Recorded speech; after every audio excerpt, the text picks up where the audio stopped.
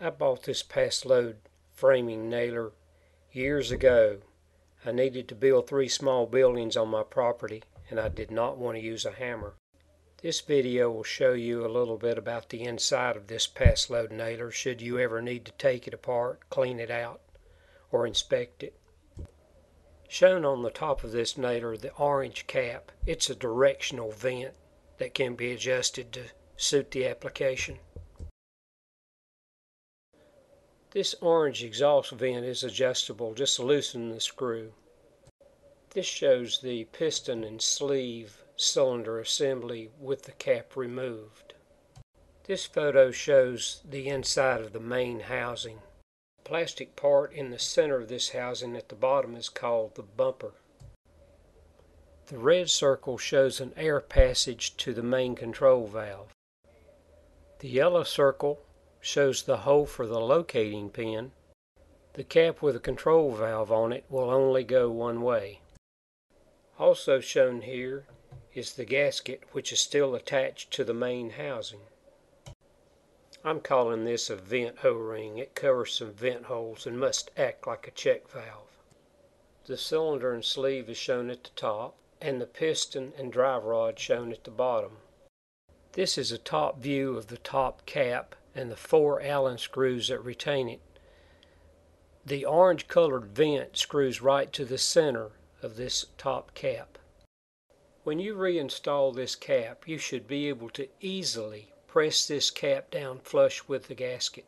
Don't use the Allen screws to pull this cap down. If you're having to do that, you've done something wrong. This is the underside of the top cap showing the control valve assembly, as Paslode calls it.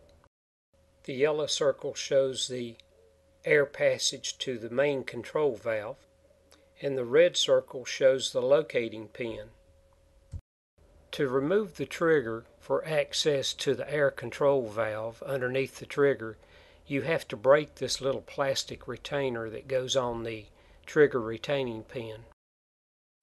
This photo shows the trigger retaining pin. The plastic retainer that had to be broken away in order to remove this pin would be on the top of this pin as shown in the photo. When you reinstall this pin, you can use a hairpin clip shown here in this photo that is used on carburetors in automotive repair. You could also use a thick-bodied O-ring that would slide over the end of this pin to retain it. Or you could make a retainer from a piece of vinyl or rubber tubing. Just slice off a piece and use it like you would an O-ring. The red arrow shows the trigger retaining pin hole.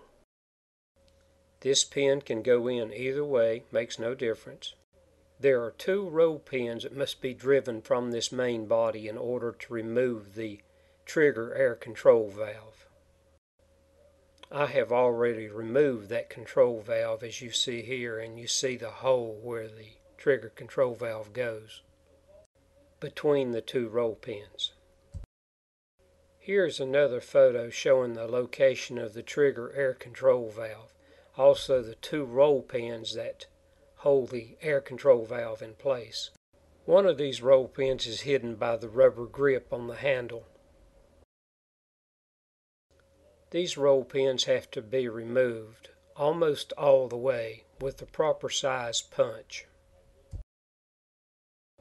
And this is the front of the trigger air control valve as you would see it with the trigger removed.